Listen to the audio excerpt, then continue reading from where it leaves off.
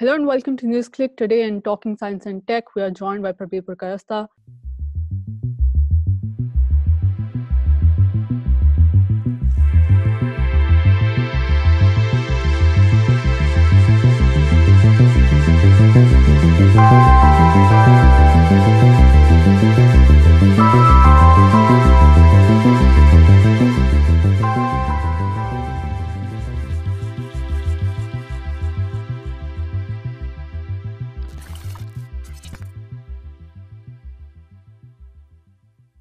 So Prabir, we see that in the last few days, past couple of weeks, China has made varied tech advancements. We saw that the Chinese moon lander just came back and it returned with the first moon samples in 44 years. Then Chinese scientists also fired up their artificial sun nuclear fusion reactor successfully for the first time. But what we want to talk about today is the Chinese quantum computer, which has achieved quantum supremacy, becoming only the second computer ever to do so. But before we get into how it was done, can you explain to our viewers what quantum supremacy is? Why is this so significant? Without getting into what is a quantum computer, and we'll do that just a little, what it is, the quantum supremacy means that a computer based on quantum principles can do calculations which a classical computer, the computer that we all know, which is what we used in our lives, that cannot do. So this is the quantum supremacy issue, that it can calculate in a finite time something which will take a classical computer much longer. Then what is a quantum computer, of course, becomes the second issue, therefore, that unlike classical computers, which have only two states, 0 or 1, it's either a bit is on or off, and that's the basis of our computing. As you know, it's a series of zeros and ones we use, and they can be converted into the numbers that we want at the end of it. But the computer really has, every bit of it has two states. So that's a bistable state, so to say. So that's why we have binary arithmetic inside the computer, while what we write programs can use our numbers, but it converts for the computer everything into a binary system. A quantum computer works on the basis of what are called qubits, quantum bits, which means that the same bit can have multiple states. It can have a combination of 0, 1, as it were. And this is difficult for us to understand. What do I mean by a bit being in two states or a combination of two states? So this is something that comes from quantum mechanics, and we're not going to try and understand it today. All we need to know is that the same bit can exist in multiple states simultaneously, and therefore the quantum computer, as you pile up qubits, is capable of computing much larger numbers and much larger combinations than what a classical computer can do. Therefore, certain kind of maths it can do which a classical computer cannot do, and therefore it would solve a certain class of problems that classical computers would take eons to solve. That's the basis of this whole exercise, and it really comes from the fundamentals of quantum physics, that there are multiple states in which a certain bit can be if it is using quantum principles. And therefore the combinatorial power, and this really works out if there are combinatorial problems, then the combinatorial power of such bits means it can crack much larger problems in much lesser times than what a classical computer do. Therefore, a whole bunch of computational problems may be open to quantum computers. Did Google do something which did it solve a problem which can't be solved otherwise? Well, again, this led to a big debate. And IBM said, they had actually said that the IBM supercomputer will do this in X number of years, while we are able to do it in 200 seconds. IBM said, that's not that much of a difference. We can also do it pretty fast. We'll have to pre-compute a whole bunch of stuff, put it on a hard disk, a gigantic hard disk, and then we can calculate quite fast. Now, the issue here is not whether Google achieved an overwhelming defeat of the IBM supercomputer. It is that specifically how you solve a problem can be accelerated also by a classical computer. But the point is that the fact that IBM had to do all these contortions to prove that the Google computer wasn't really that superior means that obviously it had an edge over straightforward calculations we do today. When you come to the Chinese example, the why they should repeat something which Google had already shown, namely quantum supremacy, would by itself have not been that important. But I think the importance of this is not that it has demonstrated a second time, because don't forget, IBM still contests Google's argument that they have achieved quantum supremacy. But I think the important part is, apart from quantum supremacy, it also shows that you can use photons as qubits. And that's a huge new ball game opening up for the world. So I think the important part of this is twofold.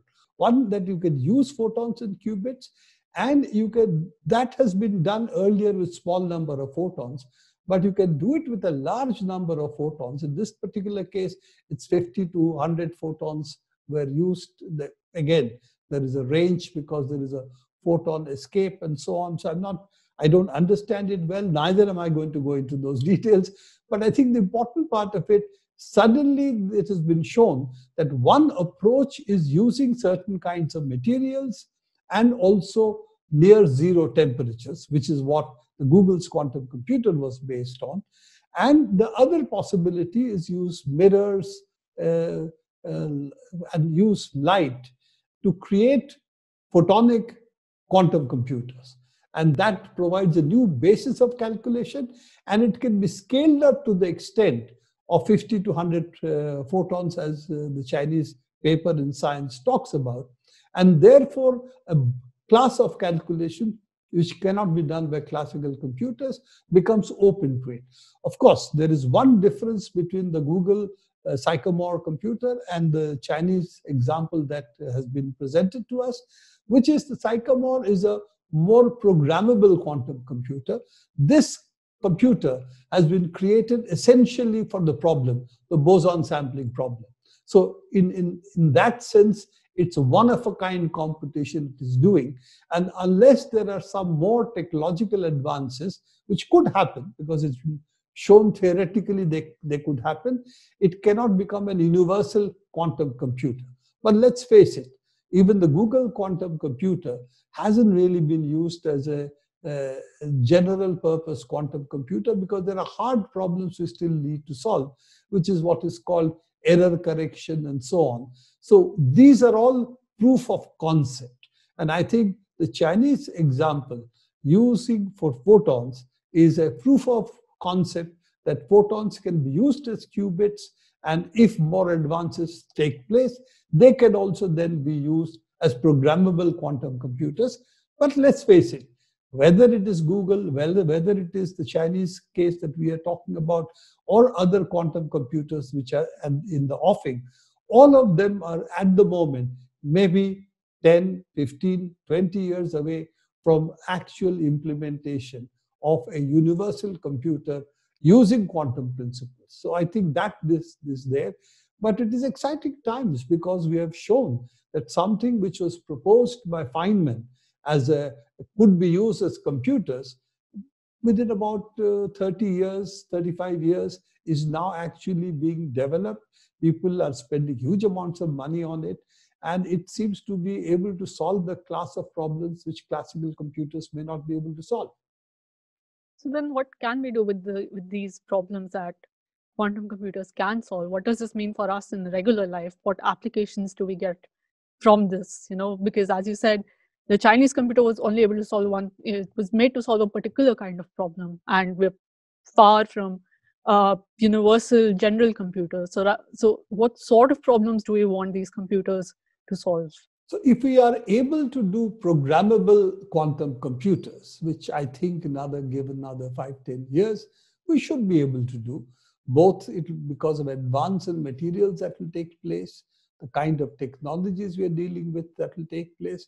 All of this is a function of the amount of money we are able to put on it.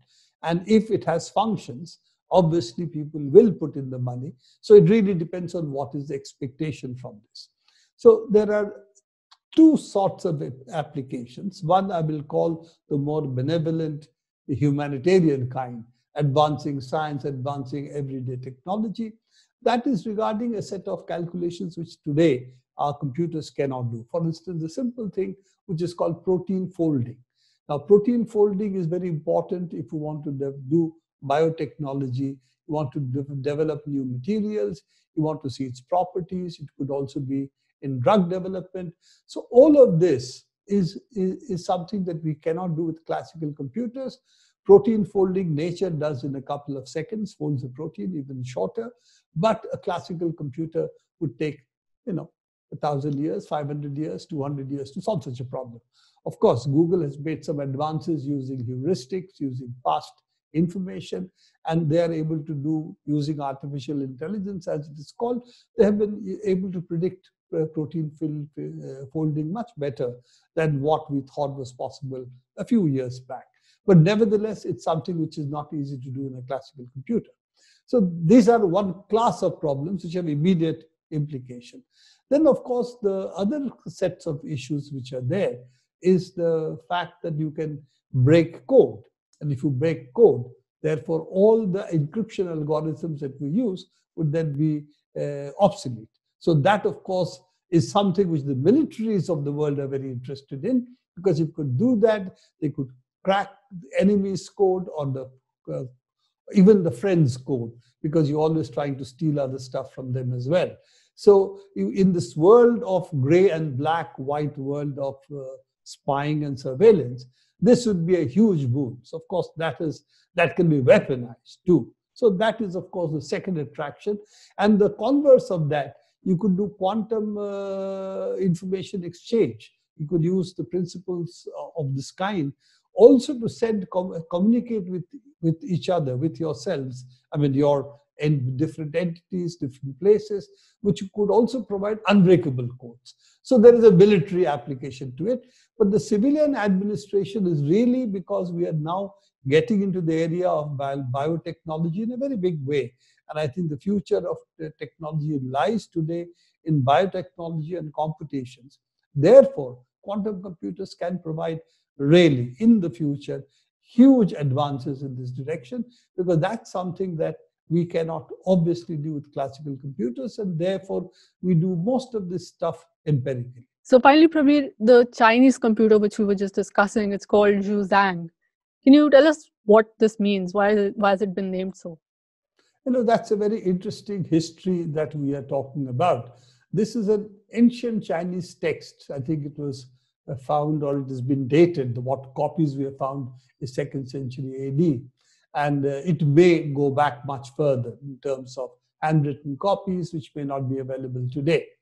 Now, that is basically mathematics in 9 chapters. That's really what the title is. The interesting part is it has a different approach to mathematics than what comes in the Greek geometrical approach, which was really problem solving. You state axioms and then you try to solve, and the restrictions, you solve it only with straight edge and a compass. So there are various kinds of restrictions put on that. It tried to make mathematics as a branch of logic almost. While when you come to most other places in the world, the approach has been problem solving. How do you solve problems?